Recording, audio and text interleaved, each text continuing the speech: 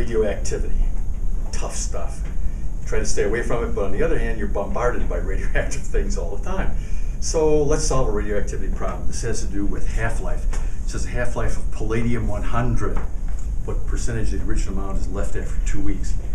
Here's where a picture itself of the palladium-100 isn't going to do us much good. I don't know what a palladium-100 looks like. And what would I draw? The nucleus? 100 of nucleons sitting around, and no thanks, we're not going to bother with that. It sounds way too much like chemistry. So what are we going to do? If you're stuck for a picture, think about it, because maybe there's something you can draw that may be more helpful. In this case, it's going to be a graph. Let's draw a graph.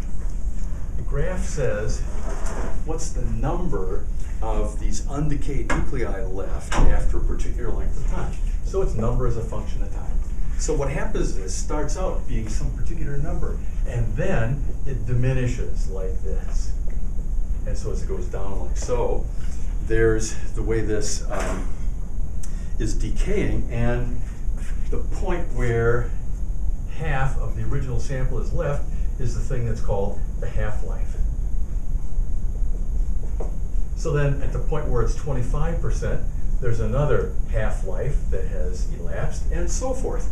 So if you like, maybe the picture is helpful. I tend to like pictures of whatever.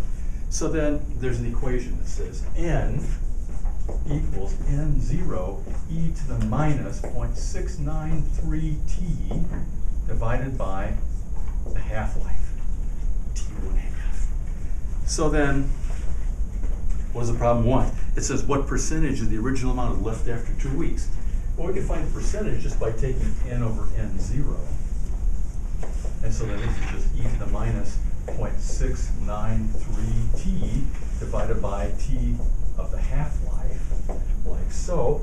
So now it's calculator exercise time. We put in the time, which is 2 weeks. I suppose since we have it in days, we'll probably turn that into days and say 14 divided by 3.63, blah, blah, blah. This turns out to be 0.0691 as a fraction. It asks for the percentage, and so you turn this into 6.91%. So it says then that after 2 weeks, 6.91% of the original sample is left undecayed. So let's see. One way you can test this a little bit is you can say 2 weeks, that's 14 days, 3.63 days is the half-life. So this is about something like 4 half-lives. So it'll be 50%, 25%, 12.5%, 6.25%. So it's about like that, 6 and something percent. So it's about 4 half-lives, and that kind of makes sense. So if you're into the visualizing of mathematics, this will do it for you.